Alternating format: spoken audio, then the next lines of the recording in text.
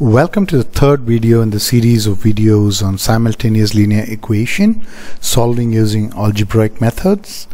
In the previous video we looked into how we can eliminate by equating the coefficients. So we're going to take exactly the same problem. So I would like you to remember that in the previous videos we have found the solution for this as 5, 2 using the other previous two methods, which is equating coefficients and by the method of elimination by substitution. So let's look at the method of cross multiplication.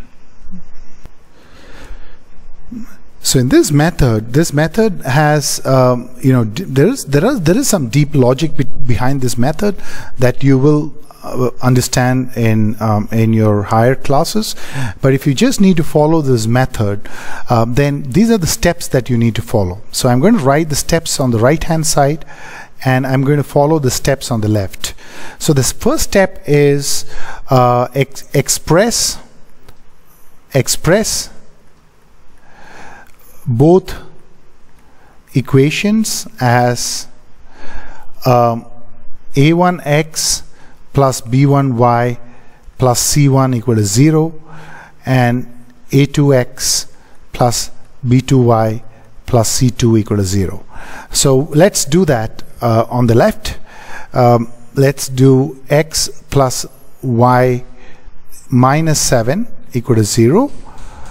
So that's the first one. The second equation we can write it as 3x minus 2y minus 11 equal to 0. So we are done with the first step. Now the second step is to write the coefficients of x and y as follows. So you got to write it like this: b1 b2, c1 c2, a1 a2, and b1 b2. So let's write this down here, which is b1 b2 would be 1 minus 2, because b1 is 1 and b2 is minus 2, if you can see that, right? Because b2 is coefficient of y and b1 is coefficient of y in the previous equation. So 1 minus 2, and then c1 c2 would be minus 7 minus 11, minus 7 minus 11. Then your a1 a2 would be 1 3, 1 3, and again your b1 b2 would be 1 minus 2, 1 minus 2, right? So we are done with the second step. Now the third step involves expressing the equation like this. So writing it like this. So what you need to do is to mark the arrows. So let's mark these arrows, right? So let's mark these arrows like this. First one going down and this one is going up. This is going down and this is going up, and this is going down and this is going up. So let's mark it here, and then let's write this as follows: x by b1 c2 minus b2 c1 is equal to y by, I assume that it'd be obvious, but b1 c2 is this arrow, right? b1 into c2, and b2 c1 would be this arrow, right? So this is for your x. So you can, if you want to remember it like this, you can remember it like this.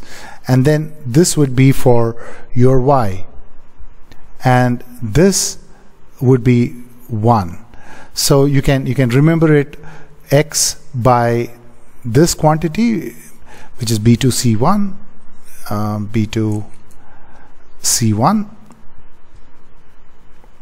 That is equal to y by c1 a2 in c1 a2 into c2 a1.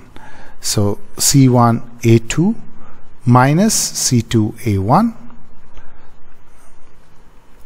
and that's equal to 1 divided by a1 b2 minus a2 b1. So that's a1 b2 minus a2 b1. So let's translate this third step into our problem. So let's mark this here the same way as a marking was done in the method. So you mark this, and if you want, you can write this as your x, and this as your y, and then this as your 1, right? If you want to remember that, if it helps you. So x by 1 into minus 11 minus 2 into minus 7. So you have to be very careful about the sign convention. I urge you to write it as it is without any interpretation in the first step. So y divided by minus 7 into 3, minus 7 into 3, and then minus 11 into 1. So minus 11 into 1. That's equal to 1 divided by, you have 1 into minus 2, 1 into minus 2 minus 3 into 1, right? So then we can actually try to find out what the values are. So next step is minus 11, minus 2 into minus 7 would be plus 14, so minus 14 equal to y by minus 21 minus 11 into 1 is minus 11. So that becomes minus of minus is plus. So in fact, if you want to write that, you can write that straight away here. So plus 11, so that's minus of minus plus 11, that's equal to 1 by minus 2 minus 3, or x by minus 15 equal to y by minus 10, that's equal to 1 by minus 5. In other words, you can now take both of this equation and look at it separately, right? X by minus 15 equal to 1 by minus 5, or x equal to 3, and you can move on and say, hey, y, you can take the other two equations, which is these two, and say y by minus 10 equal to 1 by minus 5, or y equal to 2. Oh, I'm really sorry, I did a mistake here. See, that's why you need to be very careful in these, because there's a lot of computation here. So you see minus 11 minus 14 is minus 15. It's not minus 15, it's minus 25. So it's minus 25, right? So it's minus 25. So x is not 3, but x is 5, right? It had to be 5. And if I had, I knew this because we had solved this before using the previous methods, but if you had done this mistake in real life and you would have got 3,2 as your answer, which is wrong, that's why it's extremely important to do your check. So I say always at the end to do is your check, and that's very important to find out that, hey, I did some mistake here, right? So finally your answer is here 5,2. I hope you enjoyed this video. In the next set of videos we will solve one more problem using all the three methods. See you until the next one. Bye.